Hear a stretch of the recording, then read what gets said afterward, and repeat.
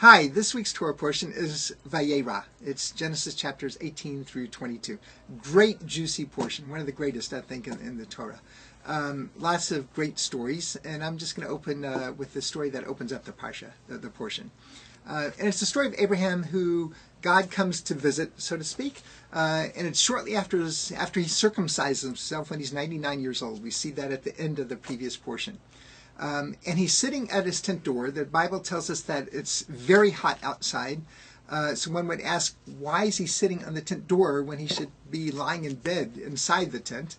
But we see that he does that because he's so eager to look and see if there are guests who are walking by who need food, water, shelter, shade.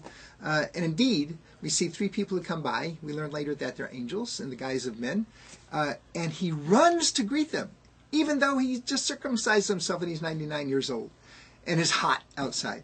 He runs to greet them. He invites them, and he rushes. The Bible tells us a few verses later, he rushes and he tells Sarah to make some delicious cakes for them. He gets some cattle. He rushes, the Bible says, he hastens to get them some really great grade A meat from the cattle. So we learn a lot from Abraham, who's really the model in Judaism for hospitality. We learn how eager he is in welcoming guests. We learn that he does it with class and with style. And so I think it's so important. I think most of us know it when we're in the outside, what a world of difference it makes when someone reaches out to us and welcomes us. And so may we all learn from Abraham and really be sensitive to the wonderful mitzvah, the good deed, the commandment of being warm and hospitable to those who need it. Have a great week.